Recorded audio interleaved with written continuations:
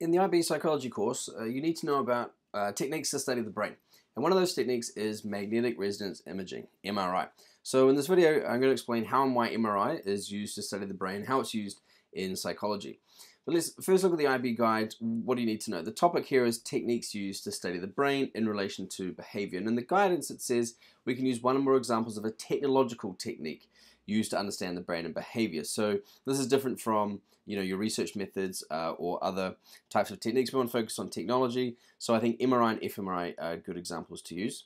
So one of the key questions, if you're writing about MRIs, if you want to revise and study MRIs for this exam question, you want to know how and why they're used to study the brain in relation to behavior. And that phrase, in relation to behavior, is really essential. It's really key, and I think it's overlooked by a lot of students when they write about technology like MRI when we study the brain. And so that's what I'm going to focus on in this video. So when we talk about how MRIs are used, you could focus on the summary of its massive magnet and the magnetic fields, what it does to the protons, radio frequencies, how that produces image of the brain. But I don't think that's needed. I don't think it's useful. I think you can write excellent answers without focusing on that technical detail of the mechanics of how an MRI is used. When I think of how and why the MRI is used, I'm looking at the research, the studies. Right? How is it used in the particular psychological studies that you use in your course? And I think this is the better way to try and answer this question. And so if we look, I've taken 4 studies here that use MRI. We've got the IB gambling task, SM's case study, Luby's study on parenting, and Pollard's study on neglect.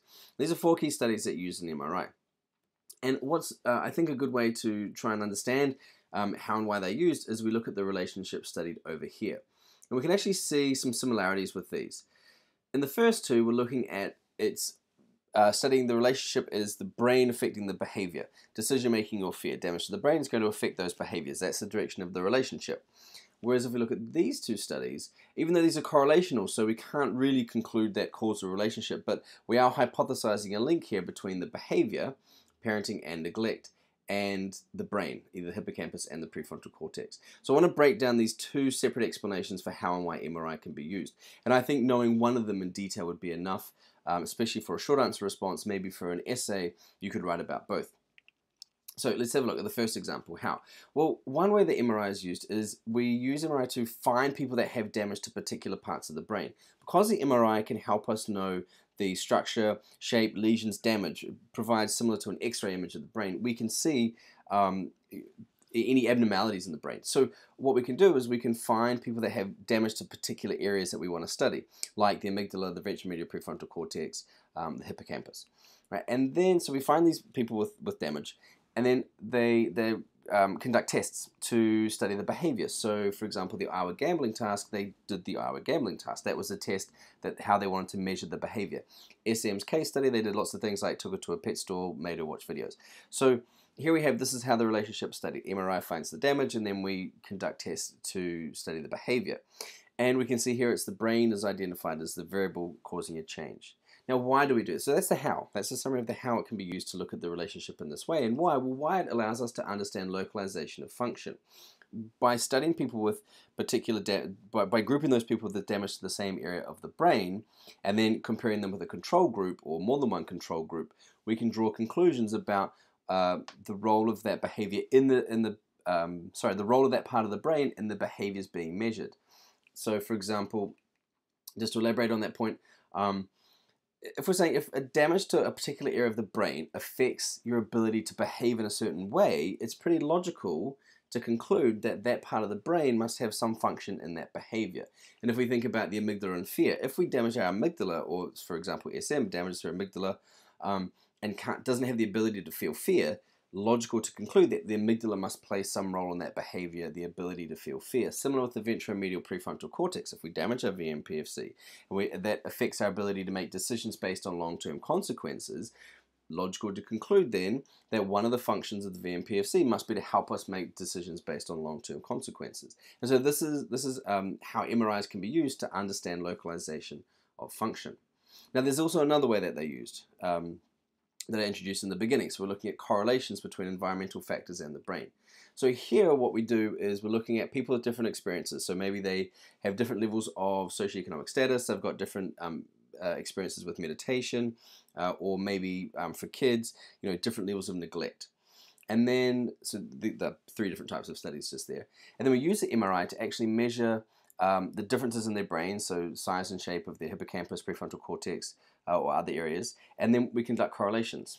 So we see is there a correlation between your socioeconomic status, for example, how you're lower, how little money you have, with a particular part of the brain? Or is there a correlation between how many hours you meditate and the growth of a particular area of the brain? Now, why do we do that? Well, this helps us understand neuroplasticity, that we can hypothesize that those experiences, those environmental factors, are affecting those particular parts of the brain. Okay, and so what we're saying here is that if those different factors have a strong enough correlation, well, then we can say maybe those factors could affect those parts of the brain. Now, it is important that we're saying they could, and we're looking at correlations. These aren't causal relationships because we're not controlling all the extraneous variables. We're just looking at correlations. And so, for example, socioeconomic status in the hippocampus. This has been correlated, right? Lower socioeconomic status is correlated with smaller hippocampal development. The hypothesis here is that this is going to increase high levels of stress for people in lower socioeconomic status because they've got more things to worry about, and that's going to increase levels of cortisol, which could shrink the hippocampus. Neglect in the prefrontal cortex, again, correlated with, so the more neglect you suffer as a child, then the smaller your prefrontal cortex will be. So here we're looking at neuroplasticity, that these behaviors, or these environmental factors, and how they affect the brain. Now, here are some more reasons why we can use MRI in these situations. One is that we're using human participants, we're not using animals. So in those correlational studies I just talked about, and many psychologists have tested those effects in a laboratory to deduce the causal relationship. They take a bunch of rats and they put them in a deprived environment, or they put them in an enriched environment, right? Neglect or stimulation. And then they measure the difference in the brain. And we can say that, we can draw the causal relationship there. But this is animals, this is rats. Can this apply to humans? So MRI allows us to study these relationships on humans. Same thing with damaging the brain. We can take monkeys and we can damage their amygdala, and we can put them in different groups and measure the behavior, and we can draw the causal relationship between damage to the amygdala and the ability to feel fear. But that's monkeys. Is that the same as humans? So MRI allows us to conduct these studies on human participants, and we can study the brain in this way. This is why animal research was very really useful in psychology in the early days before we had this technology. The other reason why is you wouldn't get many participants to sign up to get a part of their brain damaged, right? Human participants, they wouldn't do it. And so, but we can still study these parts of the brain without damaging anyone's hippocampus or without damaging their brain. And also, it could mean that we can develop technology so we don't need to harm animals anymore, right? And that would be good. Animal research is still being used, but maybe with advances in technology, this could be phased out. So now, if we look at what are some limitations of using an MRI? Well, one is that MRIs are limited because they can only tell us about the structure, the size, and the shape, or particular lesions in the brain. We can't look at function or the activity, different parts of the brain that are active at different times, and that's why functional MRI is really useful, because that can tell us different parts of the brain that are active at particular times. When it comes to neuroplasticity, those examples I was talking about, again, we're looking there at correlation, not causation. And so, yes, we can hypothesize the links between those behaviors, but the behaviors in the brain, but that's correlational, and they're just hypotheses. That's not causal. Now, we could say that that's actually not a limitation of the MRI, that's perhaps a limitation of the methodology, but I think it's a fair point to make. Another one, if we're looking at localization, we know from fMRI studies that a behavior like fear isn't just the amygdala. The amygdala projects and connects to all the different other parts of the brain, like the ventral medial prefrontal cortex and other areas. So it's a limited understanding to say that part of the brain causes that behavior, right? Behavior isn't necessarily localized in just one particular area. It's all about connections between different parts of the brain, which we can't really understand with the MRI by itself. Now, if you're asked a short answer question about this, here's how I would structure it. You have your introduction. In your central argument, you're going to explain how and why.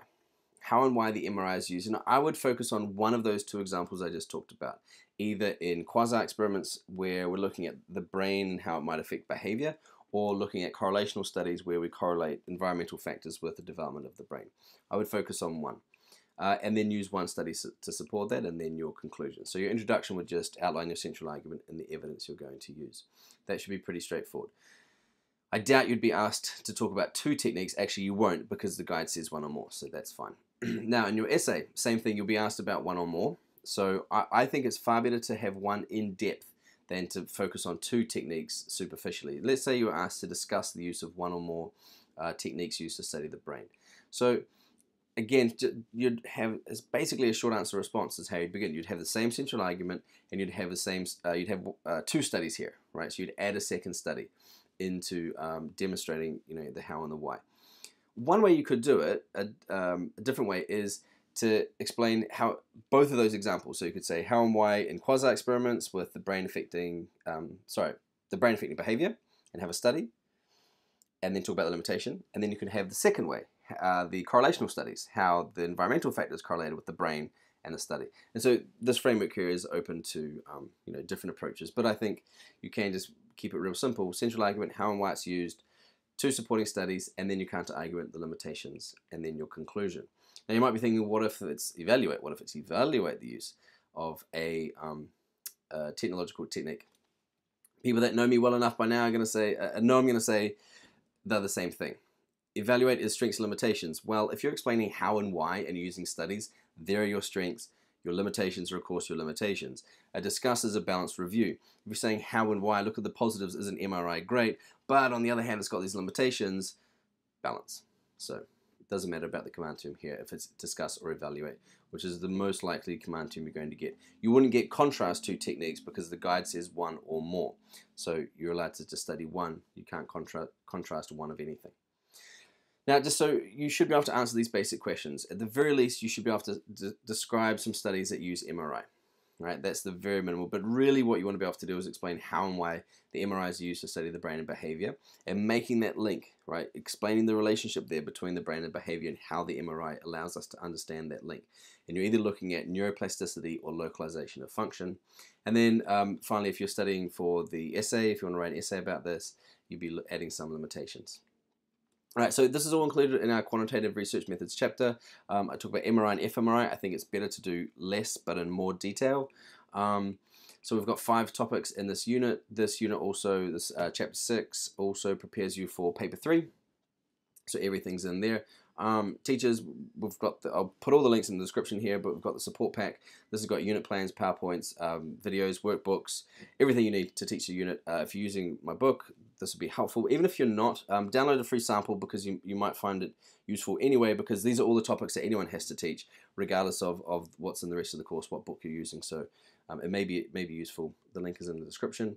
Yeah, and then again, I'm putting all this in the revision guide. So I hope this was helpful. It is pretty complex. These explanations are not basic; they're complex. But these explanations, these summaries are going to help you get a 7, right? These complex arguments that show a deep understanding is the difference between getting a 5 in IB psychology and getting a 7.